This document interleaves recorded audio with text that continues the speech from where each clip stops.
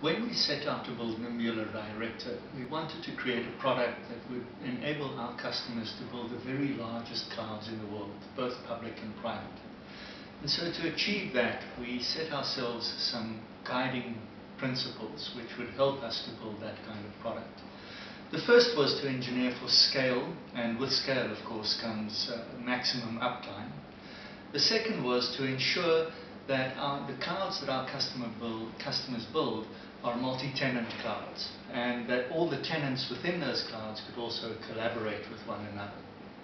We wanted to make sure that our customers could place workloads in whichever cloud made sense for them, to be able to view the world as one cloud, as it were, and so we needed to make sure that federation was part of the solution. We wanted to make sure that customers could place whatever workloads they wanted into these clouds, whether those are new types of scale-out Web 2.0 type applications, or whether they're the more traditional enterprise type applications that require state. And finally, we wanted to make sure that the clouds were extensible by our customers or by third-party developers for features that they thought of or felt were valuable.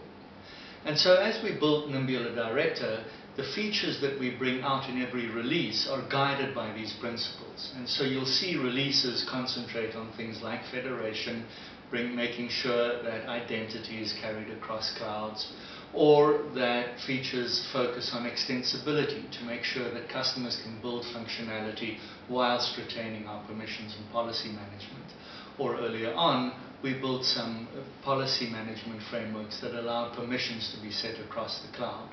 So as we continue to roll out Nimbula Director, we'll be using these guiding principles to make sure that we build the best possible product for our customers to build clouds with.